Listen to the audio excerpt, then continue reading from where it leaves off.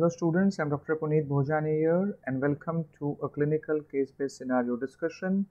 This discussion, what we will do, will help MBBS students for their practical examination as well as theoretical examination, and also help the NEET PG aspirants because this kind of questions could be asked to you. So let us discuss first the case. What is the case? A 33-year-old female has come to us. She is married since 3 years and she comes to the OPD with the complaints of inability to conceive. Last menstrual period was 5 days ago. Present menstrual cycle, bleeds for 3 to 4 days, around 35 to 45 days is the cycle interval duration. Husband is 35 years, has desk job, smokes, and no investigation done till now. Now we have to approach this case very systematically. In your Viva also they could ask you how will you approach the case, what is to be done. This is a typical case sheet which many of you will get during your final year university exams. And a clinical case-based MCQ also can come on this in your NEET PG and AIMS examination. Now they are married since 3 years and she has come to us with complaints of inability to conceive. Okay, so this is a case of infertility. Okay, because infertility is defined as inability to conceive in spite of 1 year of regular unprotected intercourse. So they've been trying to conceive but they are not able to conceive. How you would proceed further is I'll be discussing today in this session, where what all investigations and what all will to be done. They have no investigations done till now. Okay, now let us think one thing at a time. 33 years old. Okay, so age is also slightly on the higher side, but in females till 30, 25 to 30 years the fertility is very good. After 30 the fertility starts dropping, and after 35 the fertility further drops. Okay, and they have come to us with complaints of infertility. Now the another thing to be kept in mind is, if you look at the history, the cycles are irregular. She is saying 35 to 45 days irregular periods. Okay, so this also is to be kept in mind. So first I'm just taking out the positive points from the history so that you come to know. So bleeding for 3 to 4 days, but cycle is 35 to 45 days, which is definitely irregular. Okay, regular periods tells us that patient is ovulating. So it are irregular periods, so that you would like to investigate. Plus overall no investigations have been done, and husband is also a smoker, so that also are the pointing things to be kept in mind. Now how will you proceed further? So we have to divide this systematically into two things, that what will I do for the female and what will I do for the male. Okay, male partner, female partner, and how anything further would you like to ask in the history. So generally when a patient is of infertility, so first of all we should ask in this patient also that have they ever conceived before. So if we have to ask about anything in the past obstetric history, whether the patient is nulliparous, that means she has never conceived till now, or she has conceived before. Okay, so if she is never conceived, then it becomes a case of primary infertility. Okay, if she says that doctor she had conceived immediately after marriage, at that time she went to MTP, or she had a spontaneous miscarriage or abortion or something of that sort, then that becomes a case of secondary infertility. So first you need to find out whether this is a case of primary infertility or secondary infertility. Okay, she is inability to conceive, so probably they have not mentioned about the obstetric history in the case, but it looks like she is a nulliparous patient, so she is going to be primary infertility. Management wise, treatment wise, does not going to differ much. Okay, now we start with the basic thing. We have to take the height of the patient, the weight of the patient, and also do the BMI. Okay, so height, weight, BMI, this is first the basic thing what you ask in the clinical examination.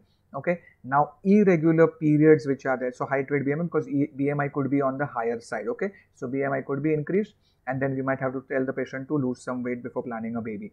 Okay, now there are irregular periods, so 2-3 things, common things. Okay, TSH, thyroid stimulating hormone, should be done, because thyroid disorders can cause irregular periods, and even prolactin can also cause the periods to become irregular. So first I'm discussing the blood work, what you would want to do for the patient.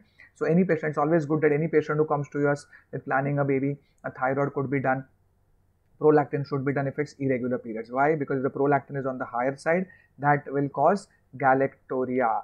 Okay, galactorrhea may or may not be there. So in the examination, you can do the breast examination and see if there is any discharge coming from the nipple, clear fluid or milky white secretions. That could also suggest high prolactin levels, because prolactin on the higher side will definitely or can cause irregular periods.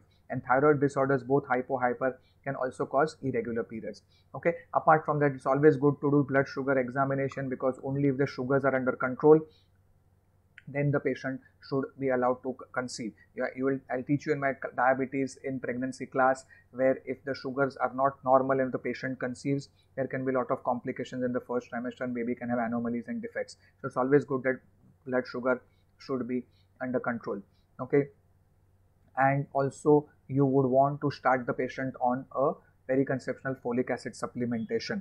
Okay. So we have to do one thing at a time evaluation. What needs to be done is that, to give you an idea, okay, for the female to conceive, okay, so three things, okay. So for the female to conceive, the husband deposits the sperms over here, the sperms travel all the way over here, patient ovulates from the ovary, then the egg comes over here, egg and the sperm unite over here, and then the pregnancy travels back. So basically, systematically, one thing, so husband, you need to, sperm count should be normal. So for husband, definitely you will tell the husband to stop smoking, because she's a smoker. Smoking will affect the sperm count as well as the motility of the count and the morphology. So smoking, you should tell the husband to stop smoking. Okay. You would also more likely to ask them about the frequency of coitus frequency, because many patients with corporate stress, anxiety, job pressure, the sexual frequency is very less. So that also you should know and ask them. And whether during intercourse is there any pain in the male partner, female partner, specifically the female complains of pain during intercourse, that dyspareunia, deep dyspareunia is one of the signs of endometriosis. Okay. So frequency of coitus should also be inquired. And husband, you will definitely tell to stop smoking, and husband, we will do semen analysis. So please understand that we need to focus on both the partners. In the exam, they will ask you what you will start the investigation. Don't only say I will like to investigate the female. We would like to investigate both the partners simultaneously, because you do all the investigation of female and then you come to know, oh, husband had a problem with the sperm count, or husband was having azoospermia. So for husband, semen analysis has to be done. That should be the most basic investigation, the first investigation. Semen analysis, if it's normal, very good. If it's abnormal, then accordingly you need to treat the patient. For females, I need to rule out ovarian factor, whether the ovaries, how is they functioning. Okay, the tubes have to be evaluated and the uterus has to be evaluated. So because you could have uterine factor, tubal factor and ovarian factor responsible for infertility. Here, because the periods are irregular, definitely from the history itself you can come to know that we are dealing with, most probably, that's one of the probable thing, that if there are irregular periods, we are definitely dealing with a ovulatory disturbance. Okay, that probably the female is not ovulating properly, so ovulatory disturbance is there. Okay, so what all I would like to do. Okay, so in this patient, as I told you, first the routine blood work, we would be doing TSH and prolactin and sugars. Even a hemoglobin can be done. So these are all the blood investigations which I do for the female. Special investigations. Okay, they will ask you that if in case you will, in the clinical history, you will look for the weight. If the weight is on the higher side, then acne. Does the patient have acne? Does the patient have hirsutism? Yes, very simple. What is all this pointing to? Yes, then it could be a case of PCOS, because ovulatory disturbance is there. PCOS is the most common cause of anovulation. Okay, anovulation, PCOS is the most common cause. Okay, and along with that, patient has got acne, hirsutism, so features of hyperandrogenism. So that could point out to PCOS. And on the weight gain, if the weight is on the higher side, should tell the patient to lose some weight. Okay, so systematically what all will be done is that, as I was telling you, that for the husband we do a semen analysis, and husband mostly that would be enough. If the semen analysis is normal, you just tell them to stop smoking and nothing much would be required. Now for the female partner, the blood investigation I have already told you, thyroid blood, specifically on day 2, this is very important, day 2 FSH and LH may be done. Okay, the point is that FSH-LH ratio normally is 2:1. Okay, remember 2:1, and in PCOS the ratio becomes ulta, 1:2 or 1:3. Okay, so this is a very important point to be kept in mind. And remember day 2 of the cycle, day 2 or day 3. Now what is day 1? Whenever the menses start, that is day 1. So if today her menses starts, that's day 1, then tomorrow or day after tomorrow on day 2 or day 3 FSH investigation should be done. Very important MCQ, frequently asked in the entrance exam. Please keep in mind, this is an important MCQ, this is an important MCQ, and this is also an important MCQ. That, I repeat, FSH should always be done on day 2 or day 3 of the cycle. Okay, normal ratio is 2:1, and in PCOS the ratio is inverted or ulta, 1:2 or 1:3. Please keep all these points in mind. Okay, so now, since also very high level, but just because if the age is 33 years, so the ovarian function, okay, so FSH is one of the marker for ovarian reserve. FSH is also a marker for ovarian reserve, but a better is AMH, anti-Mullerian hormone. AMH is a very good marker, or one of the best markers for ovarian reserves, and AMH can be done any time of the menstrual cycle. Okay, it can be done any time of the cycle, not necessary on particular day. Okay, so this is again a very important MCQ. What is the meaning of ovarian reserve?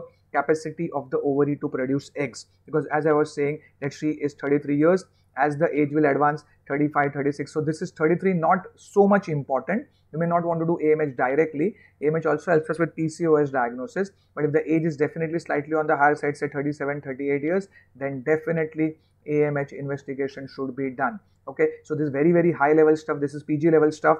Normally students don't understand the meaning of ovarian reserve. Ovarian reserve means capacity of the ovary to produce eggs. Okay, that means what is your bank balance. So as your age is going to advance, then as the patient's age is going to advance, the ovarian function keeps on becoming less. Okay, so this is the age, this is the ovarian function or the ovarian reserve. It's also called as diminished ovarian reserve. Okay, so this FSH is one of the marker, but the better marker is AMH. Very important MCQ, likely to be asked in the future exams for sure. So AMH investigation should be done definitely if the age of the patient is on the higher side, 35, 36 years. Okay, so this much would be the blood investigations. Then definitely we would like to do USG pelvis. Yes, because for ultrasonography you will come to know about lot of features about the ovaries, how the ovaries are, whether is it having a polycystic pattern or whether it is having a multiple small follicles in the periphery, that typically the necklace of pearl pattern. Again, a very important MCQ. So necklace of pearl pattern. Okay, and a transvaginal sonography is preferred. Transvaginal sonography is preferred because even uterine factors play a role. In your development of infertility. So there could be a fibroid within the cavity, there could be a polyp, all that can be picked up on ultrasonography. Any other uterine anomalies, fibroid, polyp specifically. So a TVS pelvis will help us to find out if there's any pathology in the ovary as well as in the uterus. Today even 3D ultrasonography is available. 3D ultrasonography is very good to evaluate the cavity, and then we should do the investigations for tubal patency. Okay, how the fallopian tubes are. We can come to know by doing hysterosalpingography. This is an initial investigation because tubes have to be patent. So HSG can be done. That's one of the investigations for tubal patency. Okay, you would see a triangle cavity and you will see a thin, bouncy, wavy tubes and the spill of the dye. Okay, this is called as the dye would fall in the pelvis. It's called spill of the dye. This would tell me that the patient's fallopian tubes are normal or patent. Okay, even HSG's initial investigation, that is always preferred. If the patient is not conceiving after your treatment, then even laparoscopy with chromopertubation. Please keep this in mind. Laparoscopy chromopertubation is an investigation which is done. Okay, you put in a telescope in the abdomen, you do a laparoscopy, along with that do chromopertubation with methylene blue dye, and then I can come to know whether the tubes are patent or not. But this being a surgery is never the first line. Okay, first line is always HSG considered. Laparoscopy is the gold standard for fallopian tube patency, but because it is a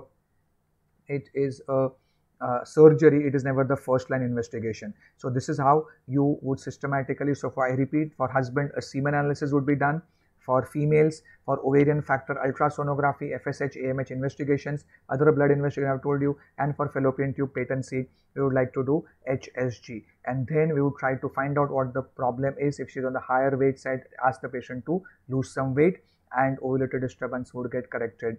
by treating thyroid and prolactin disorder. So this is just an overview of the investigations, what you do for male and the female partner. Then you reach the diagnosis, and then accordingly we can give the treatment to the patient. So TVS pelvis, ultrasonography uterus, HSG for the fallopian tubes, blood test for the ovarian function, and husband semen analysis. Okay, so this will give us a complete overview of what all is to be done for this patients of infertile couple. Okay, Operation NEET PG batch has been launched from 20th of July. Please use my code DRPUNIT10 to get 10% off. And this is a very good batch for all those who are planning for the NEET PG. Okay, DRPUNIT10. In this, the best teachers of the country are coming together, and there is going to be classes which is going to have theory part as well as MCQ discussion. Entire OBGY I am going to cover it in the month of October and November for all of you, including MCQ revision. And request you to use this code DRPUNIT10 to get 10% off various subscriptions. 3 months, 6 months, 1 year, 2 years are available. If you are a final year student, then you can even go for a 12 months to 1 year subscription or even 2 year subscription depending on the requirement. And DRPUNIT10 is the code to get 10% off on the subscriptions. Thank you very much. Best of luck. I hope this lecture was informative to you and investigations in infertility.